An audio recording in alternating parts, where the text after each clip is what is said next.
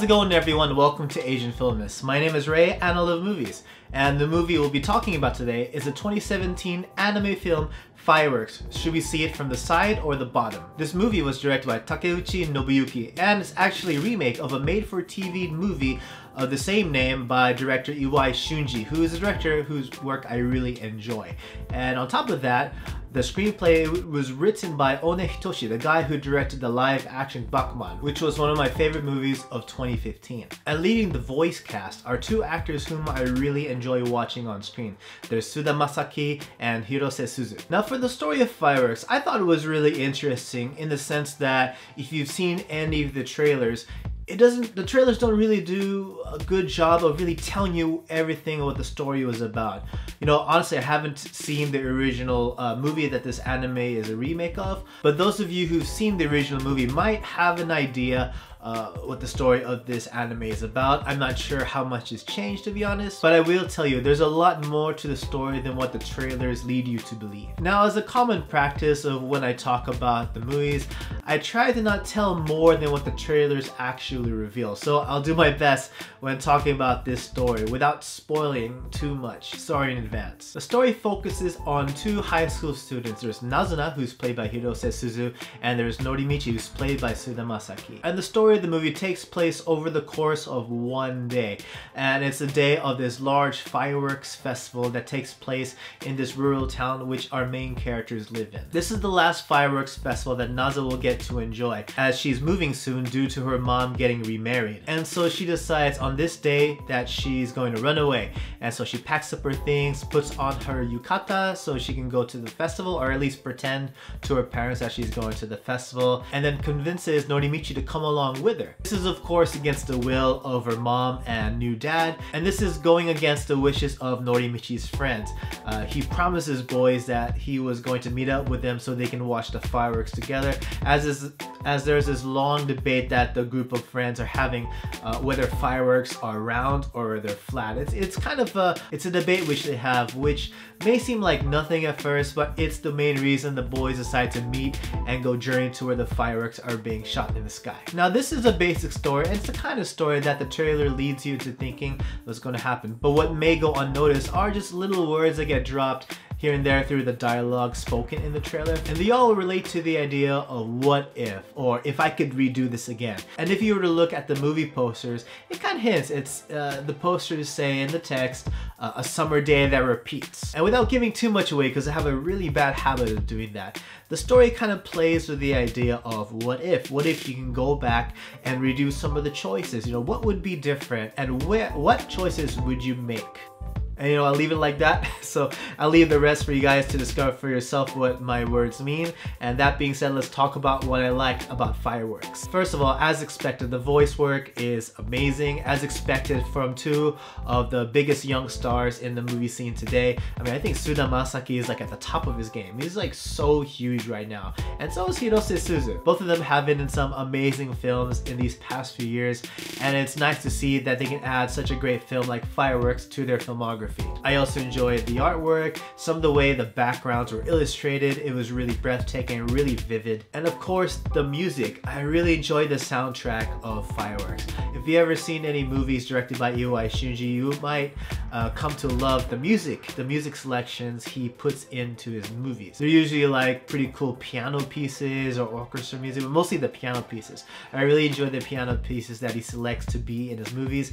And even though this movie wasn't directed by Iwai Shunji, you can still feel the same sense of music taste as with the soundtrack in Fireworks. And even the songs selected to be the theme songs of this movie, I had them on repeat for a while on the train ride back after watching this movie in the movie theaters. But the thing I appreciate the most about this movie is how well it pulls the rug straight out from under you. At first I thought it was going to be a story about this young boy and girl appreciating their last day together, you know, making the most memories you can out of this one day, but then it just kind of throws you into a loop. And the way the movie transitioned into this phase, it was really trippy. It's like, well, what happened to the movie? This is nothing like the movie I was expecting to see. And as you go further into the story, some parts of the artwork become really trippy. Like there's a part where the characters were enjoying the fireworks being shot in the sky, but instead of looking like regular fireworks, they look like splatters of light and flower patterns. And instead of having the sounds of explosions, it sounded like metal music instruments.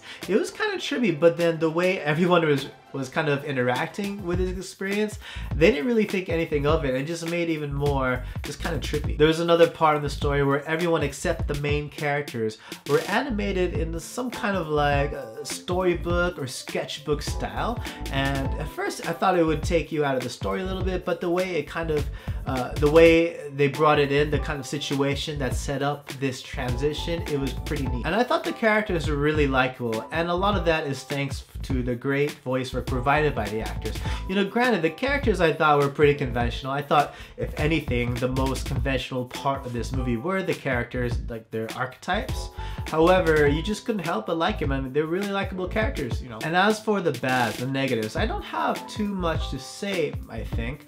If anything, I thought sometimes the quality of animation kind of shifted from time to time. For the majority of the time, you get feature-length quality animation. It's really top-notch. And then it kind of shifts, and then suddenly you just have TV anime quality art. But the thing that bugged me the most about the animation quality is that they try to mix CG animation with hand-drawn. Well, not just CG animation, they try to mix cel-shaded animation. It would transition from hand-drawn to cel-shaded, and when it was cel-shaded, you can tell right away that it was cel-shading, and it just wasn't really good cel shading. They mainly use cel shading to kind of portray the characters riding bicycles or riding trains, and they just kind of look stiff. Like they just look like models just in the background. Their mouths weren't moving, and overall it just felt really weird, because when you shift back to the hand-drawn, they're full of life, they have expressions, but then you go into the cel shading, they just look kind of like paper dolls just kind of standing there, and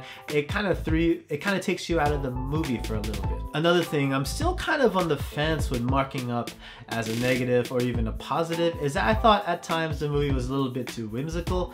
I mean, if you watch any Iwai Shunji movie, you kind of expect that kind of feeling, that kind of storytelling from his work. You know, for me it works sometimes. For this one, like, there are times when it really worked. There are times when I felt like it was just too unbelievable. But then, you know, you just kind of have to accept it to really enjoy this movie. And, you know, and upon doing that, I really appreciated the really whimsical nature of the story. But, you know, overall, Fireworks, I thought it was a wonderful movie. It's definitely a must-see in the movie theaters if you have the chance. I'm pretty sure it's not gonna garner the same level of hype and the same level of acclaim as Your Name last year.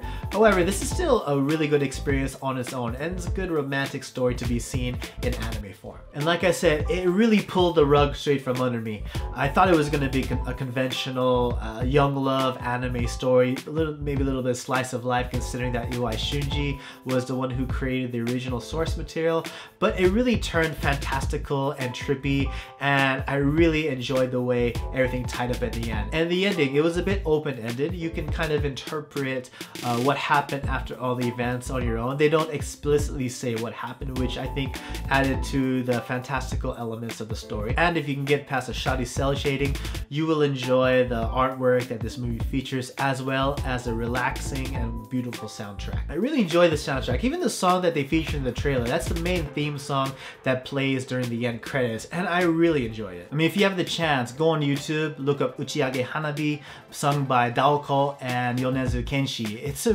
pretty relaxing song, and I really like Yonezu Kenshi's music. He also sung the theme song to Nanimono, which I thought was pretty cool too. So I definitely recommend checking out that song on YouTube. You can watch it. But lastly, do I recommend this movie? Heck yes. I definitely recommend if you're an anime fan, if you're a fan of Iwai Shunji, if you love whimsical storytelling, if you love movies with beautiful music, this movie has it all. Granted, you gotta get past the shoddy cel shading, but other than that, Really enjoy it, really recommend it. And I guarantee you, after watching this movie, you will want to go to a local festival and check out a fireworks show yourself. It really just gets you into the mood of a summer festival, you know, it's really fun. And so yes, those are my thoughts on fireworks. Should we watch it from the side or from the bottom? What did you guys think? And what kinds of questions do you guys have? Let us know in the comments below. And you can catch me on Twitter at Raymaru555 if you want to chat about movies. And as always everyone, thank you so much for watching. And if you like what you watch, don't forget to leave a like and subscribe so you can join more discussions about Asian films. So take it easy guys, see you next time.